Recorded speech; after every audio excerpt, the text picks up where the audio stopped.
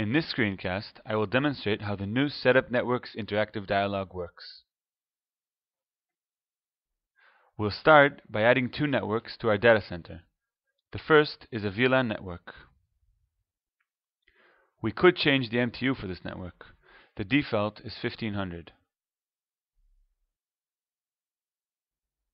The second network is a non-VM network, meaning it cannot be used by VMs, but rather for other purposes, such as a storage network.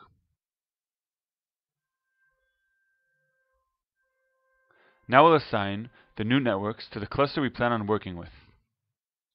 Note that by default, the network is marked as a required network. When a network is configured as required, any host without that network will be set to non-operational.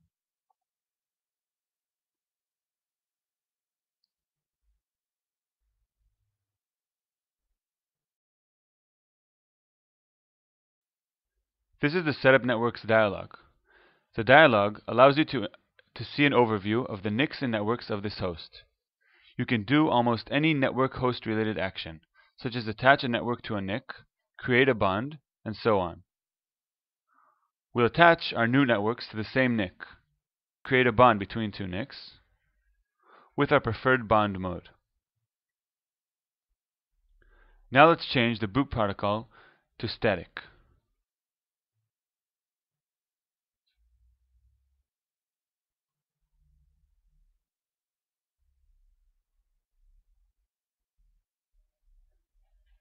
And for the second network, we'll change the boot protocol to dynamic. Finally, we'll check the Save Network Configuration checkbox. As you can see, the new host networks have been updated.